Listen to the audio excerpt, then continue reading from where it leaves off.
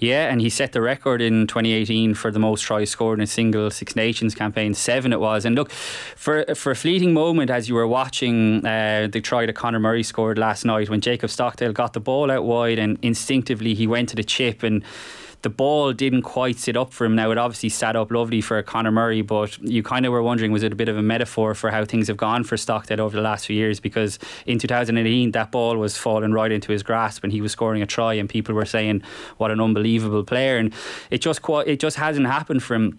Like I said, he's been troubled by injuries, loss of form.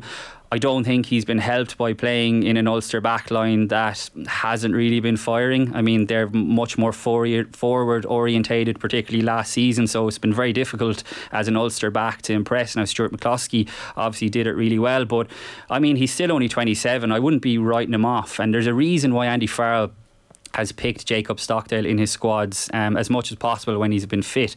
Like I said, that moment in the game last night showed that 2018 player is still in there somewhere. You know, I think his confidence has just been taking a hit, and it's going to be absolutely massively dented even more now. But you have to trust Farrell's judgment, and I think when it comes down to it, I can totally see why he's gone for Keith Earls, and I think it was probably the right decision. But like you said, JD, that's not to say that Jacob Stockdale won't get called up and still play a role in France.